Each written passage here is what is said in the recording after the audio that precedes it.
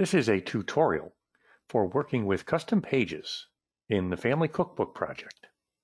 There's a couple of ways to get there. From your Quick Start home, you can simply look at the Layout and Design box and click on Custom Pages.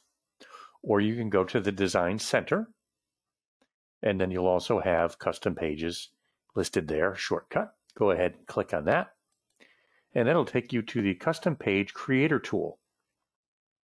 We're going to use this tutorial to give you a kind of a get started.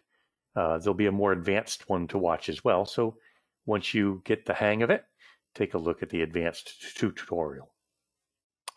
To add a new custom page, simply click the green button, give it a name,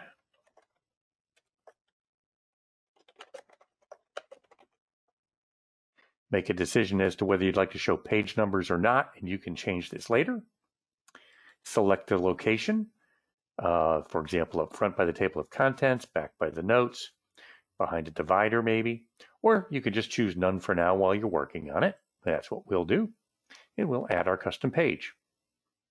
It's been added to the system. Now we just simply click here to edit. Now you're ready to work on your custom page. And if you get called away, no worries. It's always going to be here for editing in the future. Right now it's blank. But if we go back to our custom page manager, you'll see your new custom page is listed.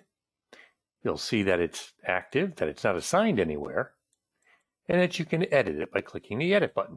And here we are back in the editor. So in its basic usage, a custom page is nothing more than a little mini word processor, and you can type all you like. You can make a dedication.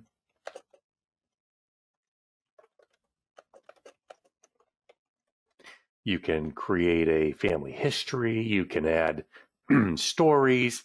You can add all kinds of pages of different content, family tree information, all through the whole book. But as I mentioned, it's basically just a simple word processor that you can format, add some photos, that type of thing. So in this tutorial, that's what I'm going to show you. So I just typed, let's call it a headline. And we'll make it a font style of maybe Century Gothic. We'll make it nice and large so we can see it.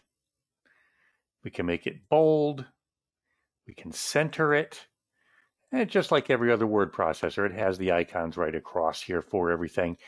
You hover over them, they'll let you know what they can do. You can paste in text, paste something from a Word document. You can undo, redo. You can search. We'll go through the icons. You can select everything. You can add numbered lists. You can add bullet lists. You can indent and outdent, add quotes. Then, of course, bold, italic, underline, strike through.